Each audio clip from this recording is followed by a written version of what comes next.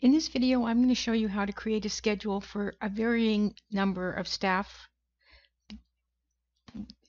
working at one time.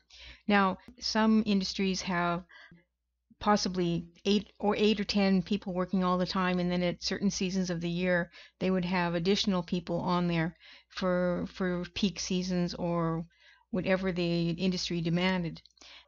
So the first thing that this schedule is going to do is it's going to ask us how many employees we want to run the schedule for. So I'm going to press the run button here, and it says please enter the number of employees you would like to schedule. And so I'm going to say let's say 6, because this is the normal time of year and I only run for 6. And so here it does is it produces a schedule for 6 employees.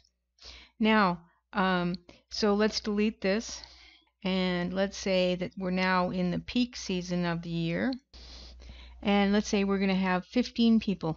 So we're going to run, and then I'm going to say 15 and say OK, and now it's going to complete the schedule for 15 people. So now let me show you the code. So I start, I call this auto shifts. I declare I, Y, and Z as integers, and I equals 4. That's where we're starting on our sheet. Message box, please enter the number of employees you'd like to schedule. Quantity entry equals input message. Z equals quantity entry plus 3, because we're working 3 lines down on our sheet.